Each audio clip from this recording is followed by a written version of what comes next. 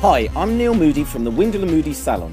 This style for spring-summer is a look I created for the Burberry Prorsum show in London and is inspired by the glamour of the British woman of the 1940s created by the photographer Norman Parkinson.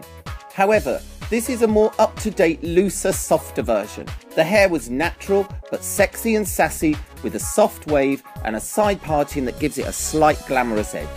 We've called this look the Sexy Summer Wave. So, to achieve this look, take the following steps. Step 1. Mist damp shampooed hair with Bumble & Bumble Prep Spray and layer it with thickening hairspray. Step 2.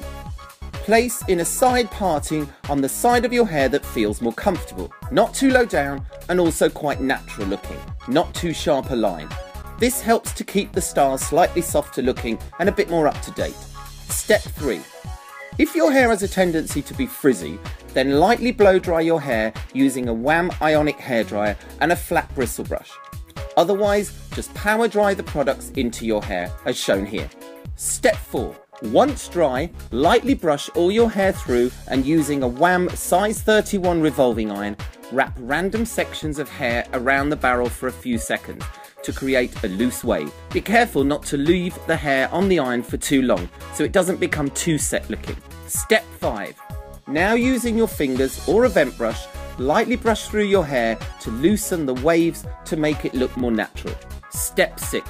Take Bumble & Bumble Brilliantine and using a small amount about the size of a 20p piece, rub into the palm of your hands and then work it through your hair to create a slightly PC sexy feel. And there you have the finished look, the Sexy Summer Wave. Naturally sexy, sassy hair to see you through those hot summer months, both day and night. So, just to recap, the products I used are as follows: Bumble & Bumble Prep Spray, Thickening Hairspray, and Bumble & Bumble Brilliantine. Then also I used the Wham Ionic hairdryer, the Wham size 31 revolving iron, a flat bristle brush, and a vent brush. Thanks for watching.